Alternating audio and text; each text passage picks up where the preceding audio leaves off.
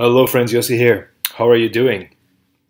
What to buy and what not to buy in Toronto's real estate market in 2019. What to buy and what not to buy in Toronto's real estate market of 2019. Friends, Yossi here, Toronto real estate agent, mortgage broker, investor, dealing with buying and selling of condos, homes, townhomes, in the city, outside of the city, getting into the land and the development, and it's so much fun and it's great.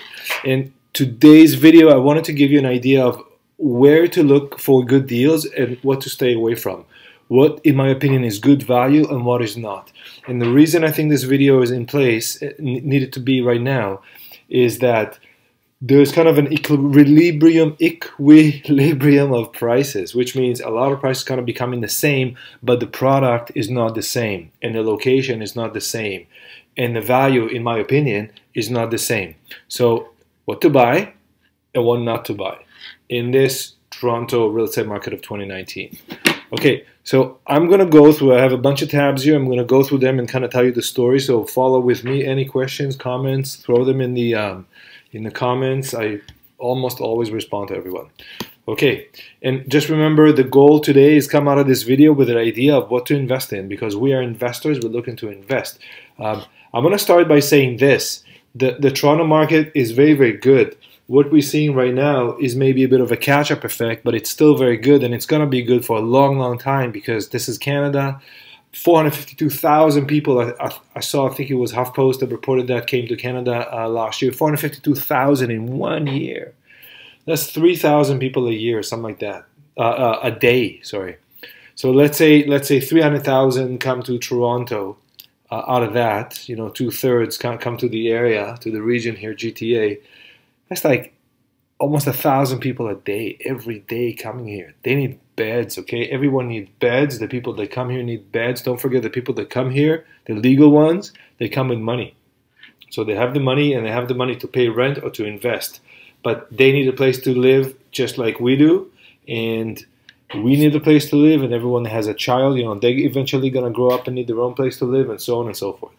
So we have immigration, and we have natural population that need a place to live, and there is a global thing where the population is moving from the country to the city. Now, mind you, in the modern world, already 80 or 90% of all the people live in the cities, and that's going to be more and more and more. Okay, building up and up and up and increasing the density. So very, very important. What to buy is those really good areas, and how do we find them, how do we locate them, and what not to buy.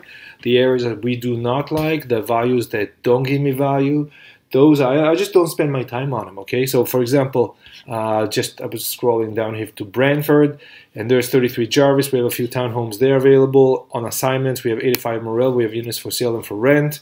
And those are two fantastic projects, because Brantford and the area is offering you great investment opportunity at a price that you'll never ever see in the main region here in the GTA. Okay, and then on and on and on from the sites. So I'm going to start with a scan. I'm going to give you a scan. What I did is I just went to my yossi.searchrealty.co and punched in a bunch of, I went to my site at the bottom here, and I just hit a couple of these links, and these open right in the search, and that's a live search. So this is the King West area search. So you're looking at a fashion house, 111 Bathurst, Brent. So what am I looking at here? First of all, I'm looking to see if there's product on the market. Yes. Is there any new product on the market? I go by latest listing, and I kind of look. Yeah, these are, I don't, that's the most expensive by bats. By latest listings. Okay. So here, and I can see, are there any new listings coming in here? Yes, I recognize some new ones. Okay, well, that's good. I kind of give the price a scan, because I know this building, that's $500,000. A studio, that's reasonable. That's $500,000. A studio, that's going rate. That's an older building, so lower price. The condo fees are a little higher here, no balcony. Okay, that's a high unit, large unit, about 1,000 a foot. Okay, makes sense here. It's about 1,000 a foot. Makes so. You see, just by quick scan, I look at a lot of stuff in $1,000 a foot. This one will be over $1,000 a foot. Now, this is still an assignment; it's not finished yet, so we'll see what happens when he does. What price does he actually get?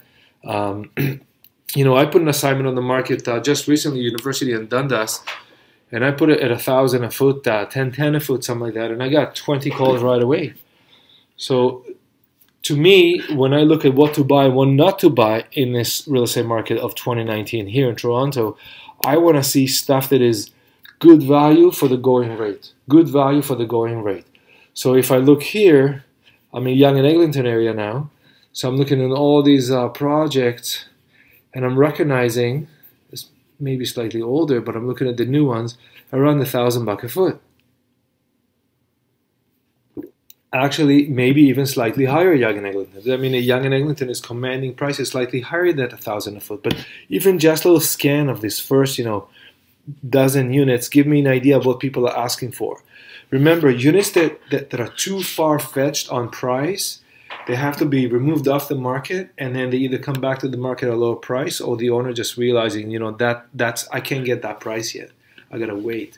And I've seen actually quite a few assignments and resale units recently that just been taken off the market because the owners, they bought them, they got a really good price. Don't forget the last 4 years, we went from 600 foot to 1,000 a foot in 4 years. That's fast. That's 2/3 of what we had in 4 years. That's a huge chunk. That's like a 25%, 4 years in a row, something like that. Maybe slightly less, but that's, we average something like that, like 60 to 80% increase in 4 years. So that's gonna cool off for a bit. But don't forget, these people that can get 1,000 or 11 or 1,200 buck a foot today, they only paid 600 a foot. Some of them even less. So they go, well, my mortgage is so low on it, or I already paid for it, I can just wait. So that's what you're seeing. That's one of the reasons why you're seeing less listings on the market. Okay, scanning here, what do we get? Take a look at these listings and see how they speak to you. Now remember, if you're looking at a large unit, okay, over the million, over 1,000 square feet, use even more cautious because there's a lot of unique units at this range, so they're not going to follow a formula. But usually most of the 500-600 square feet units, 700, 800, 900 square feet unit, they're quite similar. So you'll see a lot of similarities there, and then you'll be able to assess whether to invest in that one, to consider it for investment or not. Okay. So when I look at King West or Yorkville or Yonge and Egg or Avenue and Lawrence, $1,000 a foot for a good unit, that's very reasonable in my opinion. I don't really think it can go down much, if at all. The main reason is that I'm saying that is because the developers are facing increasing costs. So the developers themselves have crazy costs, and they have to put millions of dollars up front, so they got to get paid. That they're not doing it for charity, that's for sure. So if developers and friends of mine in the business tell me that the developers, sometimes they'll pay $300 a foot for the land. In some cases, that just before they even did anything. So a developer can have a cost of $800 a foot, or even $1,000 a foot sometimes.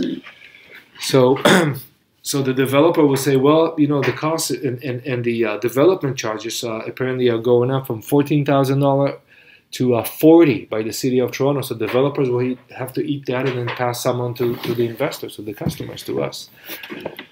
So the problem is that the main problem is that there's not a lot of room here to reduce the prices.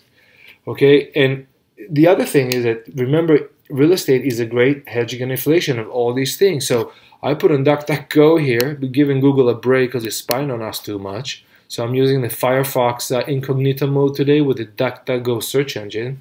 So maybe I'll take a break from Google today. It's okay. You can try that too. Why real estate is the best investment? Okay, so I just typed it into DuckDuckGo and it came with all these things. I already opened the pages. So here's one from CNBC. Is it really the best investment? And it basically goes over all the things that we talk about, and it checks to see and do these things. Here's another one we found in the HuffPost. So they talk about rental income, buying low, selling high, increasing quality, leverage increases returns, leverage make you profit, and a full selling price. This is a really good one, especially for the pre-construction ones, because sometimes the deposits are so low. Renting smaller units, renting to businesses, tax, profit. Okay, so there's a lot of stuff here that you can do. Here's another one I found. I don't even know this site, but it looked all right. So it's a hedge against inflation. I talk about that a lot, reducing taxes. You have more control, leverage, right? Because you're only paying 5 or 20% for 100. It's a great retirement plan. Just this week I met with someone who said, I want to build a retirement portfolio. So absolutely, let me show you which units I think will be the best for that purpose. Okay, so that's what you get. So real estate to me is the best option. It is the best investment. It's also the most exciting thing to look at because it just like you can learn so much from it. It's really everything that you know about life you can summarize inside the real estate. So where to buy and where not to buy. So if I can find a deal, for $1,000 a foot in one of the top areas of town, like King West, Yorkville, center of town, Avenue and Lawrence, Young and Lawrence, St. Clair and Avenue, these kind of areas, for $1,000 a foot, I think it's cheap. Okay, I think it's inexpensive to buy in these areas at $1,000 a foot. If you can locate University and Dundas at $1,000 a foot, that's a steal. Okay. Here, King, there's a, oh, sorry about that, if you heard that, not anymore. Okay, so we had a YouTube running in the background. For example, here we did this 5 beautiful Toronto condos you can buy now. If you look at King West, that's $1,500 a foot now, and they're not going to sell it for less.